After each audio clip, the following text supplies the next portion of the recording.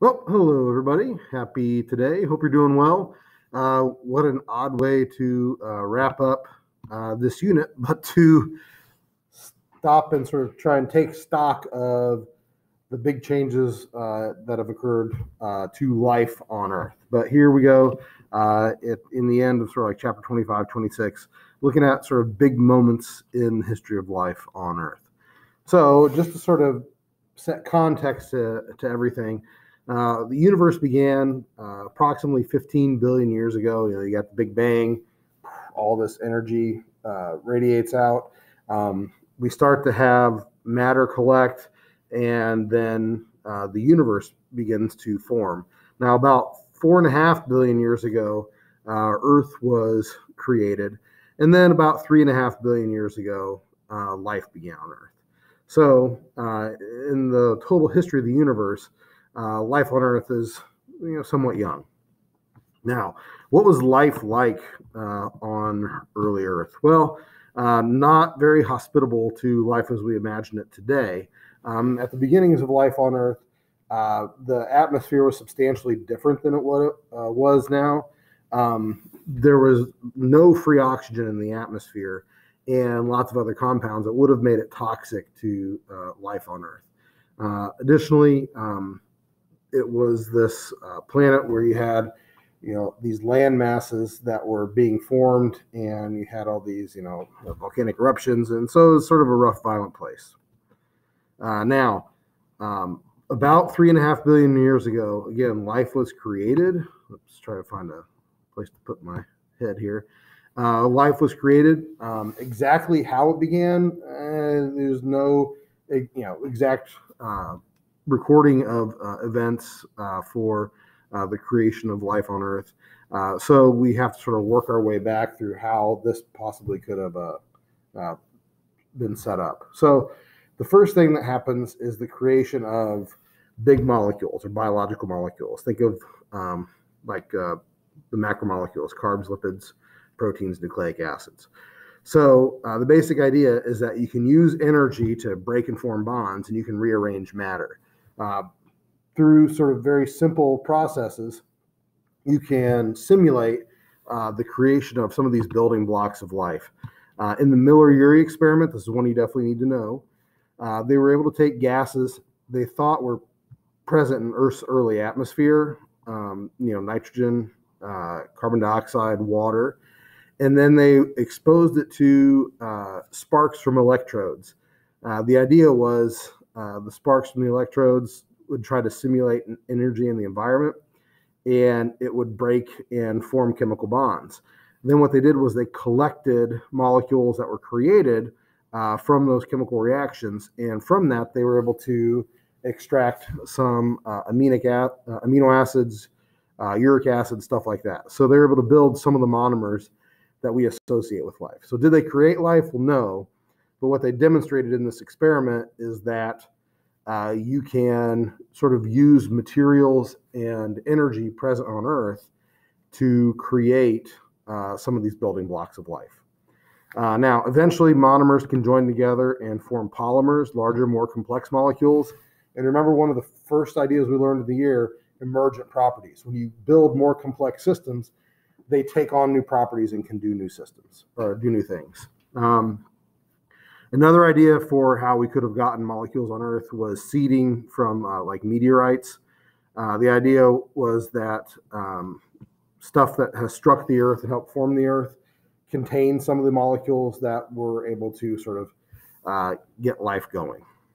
All right, now, so the first thing was creation of these molecules. And again, as you get more complex molecules, they have the potential to do different things. The other thing we need to do is encapsulate it, right? So the second important component for the creation of life is the creation of these protocells or these primitive cells. And it's basically a membrane. You can take phospholipids and they can create a bilayer. And what would be possible is to create these sort of envelopes that separate, at least partially, the internal environment from the external environment. And you can do this in lab fairly simply. You can create these sort of membranous sacs, And within that, you can also then have sort of a primitive metabolism. So the idea was you have this accumulation of molecules, then you have the creation of these little membrane-bound sacs. And if you have molecules within those sacs, then that can lead to the development of sort of very primitive metabolic reactions. Next thing we need is some control over this, right? So you need an information molecule to store instructions on what can be created and when to create it. So to sort of put some control on this, we needed a molecule that provided or could direct activities of other molecules. And that has led to what's referred to as the RNA world, or the RNA hypothesis. The idea is that RNA was the first molecule of heredity, not DNA. And that's because RNA has some enzymatic activities or capabilities. If you recall from earlier in the semester, we talked about ribozymes. Those are pieces of RNA, but because they're single-stranded and have some exposed bases, it can actually catalyze some reactions. So RNAs, not only can they store information in their bases, they can also sort of influence chemical activities or increase the rate of chemical reactions. So the first molecule of heredity was probably RNA because, again, it could direct things and actually stimulate some of the chemical reactions. Now, of course, RNA being single-stranded, it's not a super stable molecule. So DNA evolved later on as a more stable molecule of heredity. All right, and step 4, you got to repeat, right? So if these cells can create these molecules and then the membranes divide, then you can have multiple cells, and over time, complexity can increase. And what it's led to is this positive feedback loop of ever increasing complexity to where we get all this incredible diversity of life. And of course, if you have literally billions of years, then it gives time for this kind of stuff to occur. All right, so now we'll look at some of the big moments in the history of life on Earth. One big thing is photosynthesis, the advent of photosynthesis. Now recall, early on, there was no molecular oxygen in the air, but about 3 billion years ago, some of the first forms of life, like cyanobacteria, like we see here, radically changed the atmosphere of life on Earth and made it possible for all sorts of other organisms to come into being. So what cyanobacteria were able to do was take the ample carbon dioxide that was in the atmosphere, remove some of that carbon dioxide, and turn it into tissue, okay, turn it into biomass. And one of the byproducts of photosynthesis that we know is oxygen. So oxygen is released in the atmosphere, and then oxygen, again, its presence allowed for other evolutionary changes that makes life more complex. So here we see some fossil evidence of the remains of these bacterial populations from billions of years ago. So that's what life was like in the beginning of life on Earth. So again, this radical change in the atmosphere on Earth made all sorts of opportunities possible for other organisms because we were able to evolve aerobic respiration. With aerobic respiration, think of what we learned about like with mitochondria. With aerobic respiration, you can extract a lot more energy out of biomolecules and produce a tremendous amount of ATP. So if more energy is available, you can do more things, right? And again, that can promote increasing complexity in organisms.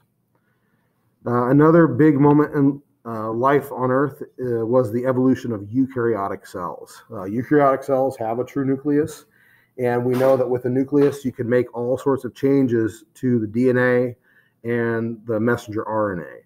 So we now have, rather than one circular chromosome, many linear chromosomes with additional instructions for creation of additional proteins.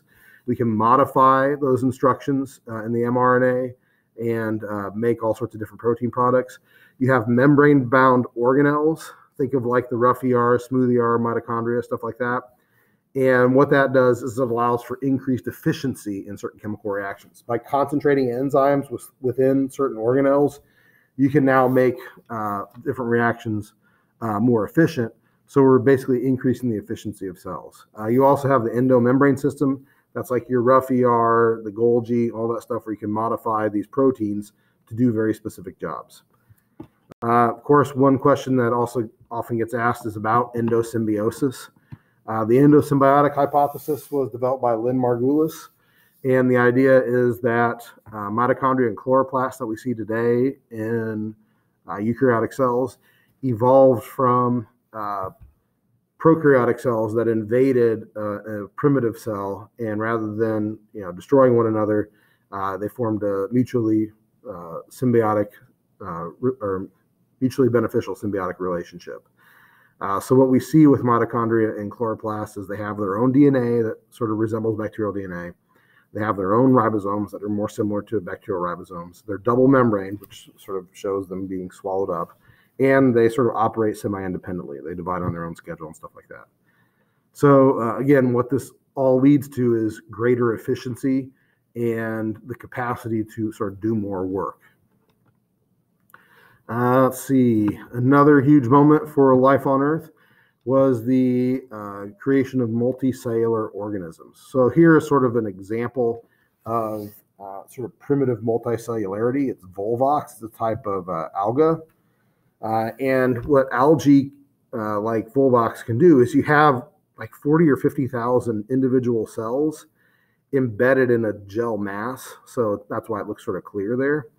And what these cells can do is communicate with one another and interact with one another. So this is all based on sort of, again, primitive cell signaling, like the quorum sensing that we've seen in bacteria. If cells can send and receive signals, then they can coordinate their activities. And here in Volvox, you have different types of cells will do different things. Some will be sort of like, quote, somatic cells. Some will be reproductive cells. And these cells can sort of coordinate their activities. So multicellularity allows for increasingly large and increasingly complex organisms. But again, they're using chemical signaling that's based on primitive stuff that bacteria do.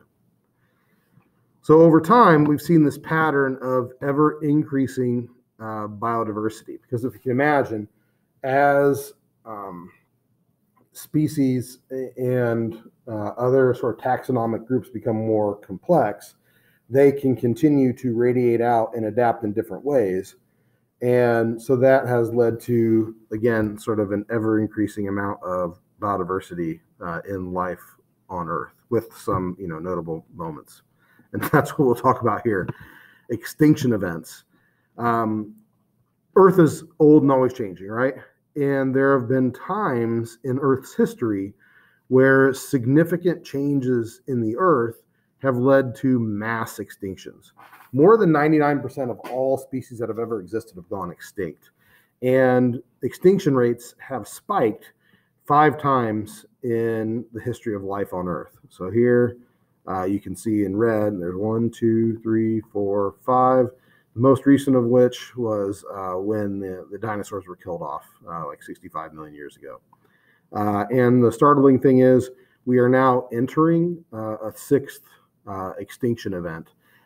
So with climate change, with habitat fragmentation and habitat loss due to human activity, we've now entered this period of rapid extinction events. And we're living through another mass extinction. So one thing that happens following these periods of mass extinction is if you have a lot of organisms die off, what that does is it creates niche space. It creates opportunity for other organisms to, or other populations to evolve and fill that niche space, take those resources and use them. And so what that leads to is what's called adaptive radiation. So with adaptive radiation, when there's been a die-off and there's been sort of resources open up, then you see big explosions in diversity, and that allows sort of new forms of life to come into being and use those resources. A good example of this is what happened to mammals following the extinction of the dinosaurs. Prior to the extinction of the dinosaurs, this is what mammals were basically like down the bottom left. They're these tiny little shrew-like things that were nocturnal and tree-dwelling, and they were like the size of a paperclip. So before the extinction of the dinosaurs, there were only certain types of mammals. Mammals were not very diverse, and they only occupied a very small amount of niche space. But after the dinosaurs died off, then there was this huge, again, it's called an adaptive radiation. You get all these different types of mammals came into being, which include, our ancestors. So again, big changes here. Another example of rapid evolution, again, relatively rapid, this is over tens of millions of years, was what's referred to as the Cambrian explosion. So with the Cambrian explosion, we have all sorts of different forms of animal life, large multicellular animal life come into being. So extinction kills off a lot of organisms. I think like with the dinosaurs, is like 75% of species on Earth went extinct. So big opportunity for adaptive radiation there, and the mammals sort of took advantage of that. Again, with the Cambrian explosion, we've got the different phyla or groups of animals that we see. All right, let's see. Other stuff we see in evolution, it's sort of the time of humans here. Humans have been around for like 250,000 years. Modern humans have been around for 250,000 years. But with the advent of modern agriculture, rather than being like nomadic groups, people have sort of settled, had increases in technology, and have had tremendous impact on life on Earth and on biodiversity. So human activity, of course, is driving change that we see in climate. And again, with the conversion of wild lands to managed lands that people use, we've seen a lot of species extinction. So you can sort of track over the last couple thousand years, or this is not even that long, last 500 years, changes in the human population and changes in species diversity, or again, it's, I guess, number of extinctions. Now, part of this will certainly be technological advancements in people's ability to sort of record extinction events, but we do know that extinction is accelerating as a result of some of the changes caused by humans. Let's see. Now, how does evolution occur? Well, there's microevolution and then there's macroevolution, right?